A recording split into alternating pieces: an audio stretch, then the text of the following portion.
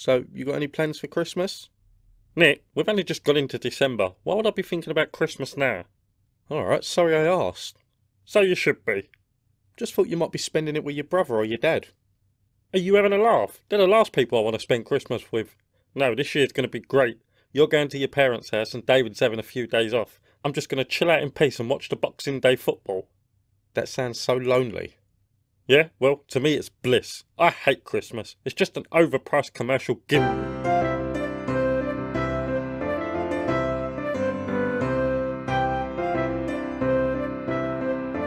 It's Christmas!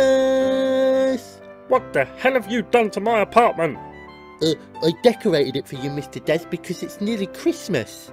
Well, I don't like it. Take it down. Daz, be nice. He's been working hard on this all morning. Oh, so you knew about this, did ya? Of course I did. He asked me if he could do it and surprise you. Oh, well, look. Surprised. Now take it down. David, leave it up. I think you've done a great job. Thank you, Nick. Stupid bloody Christmas crap.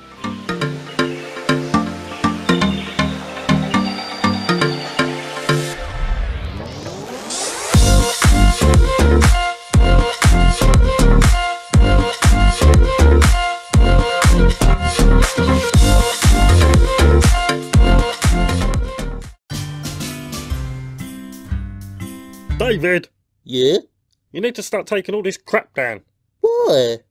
Oh, I don't know. Let me see if I can think of a reason. Oh yeah, because it's my bloody apartment. Oh, stop being a Grinch. Okay, I'll stop being a Grinch, but until these decorations are taken down, I am not paying you any wages. Why not?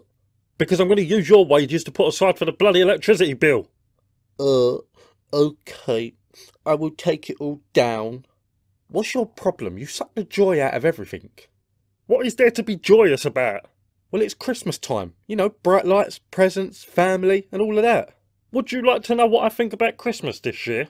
Not really, no, but you're going to tell me anyway. Well, if it's not bad enough that this is the first Christmas that I left since my mum died, but my girlfriend's not even going to be here. She's going to visit her parents, which is great, but when I suggested tagging along, she said no because they don't know about me. But you still have family, Mr. Daz. Yeah, that's true, but there's one problem there. My dad probably doesn't remember a single Christmas since I was born because he's always drunk on Christmas Day, and my brother still won't speak to me because he didn't get anything from the will when my mum died. Well, come with me to my parents then. No, I'm good. I'm just going to stay here, watch football, and get this crappy holiday over and done with. So David, get all this crap down. Okay. I don't understand the fascination with Christmas. They portray it so nicely in the films with big family get-togethers and all the Christmas cheer. The reality is so much different though. Growing up, my Christmases were always the same. I wouldn't see my mum because she'd be slaving away in the kitchen all day and tidying up, while my dad would usually be conked out on the sofa by midday because he never knew the meaning of don't drink.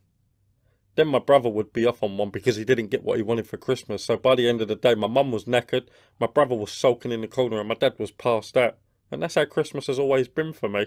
I always made the effort because of my mum, but she's gone now, so I don't have to worry about this poxy holiday. Nick leaves tonight to go to his parents and I've given David a few weeks off, so I will see you in the new year once this crappy year is over.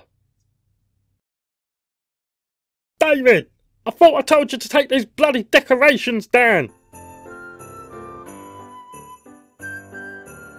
What the hell?